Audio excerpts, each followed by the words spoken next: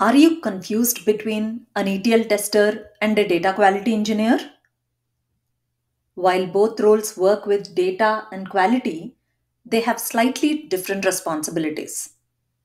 In this video, I'll break down their key differences, skills required, and which one might be the right fit for you.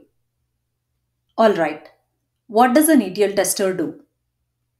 As you are already aware, ETL stands for extract, transform, and load.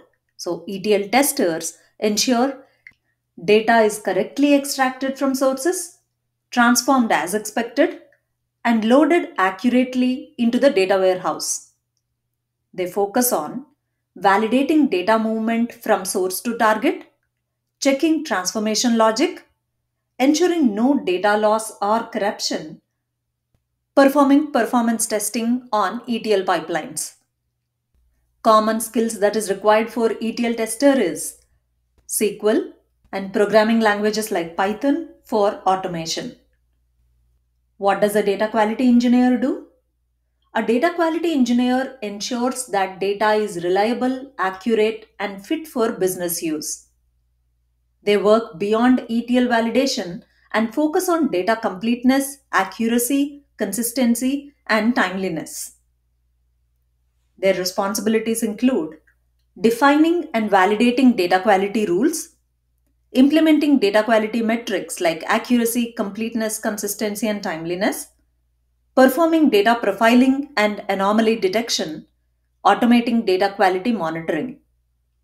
And the common tools data quality engineers use are the data quality tools that are available in the market like Colibra, Informatica, or Talent, and data quality frameworks like Python Great Expectations for automation, and of course, SQL.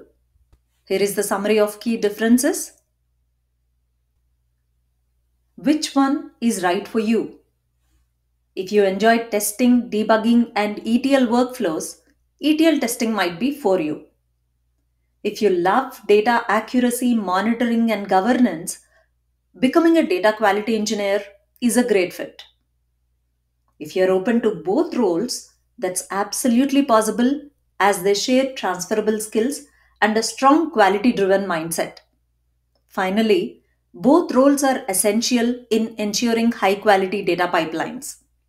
If you are starting in the data space, understanding both can help you decide your ideal career path. If you found this video helpful, don't forget to like, share, and subscribe for more data quality content every Saturday. See you in the next one.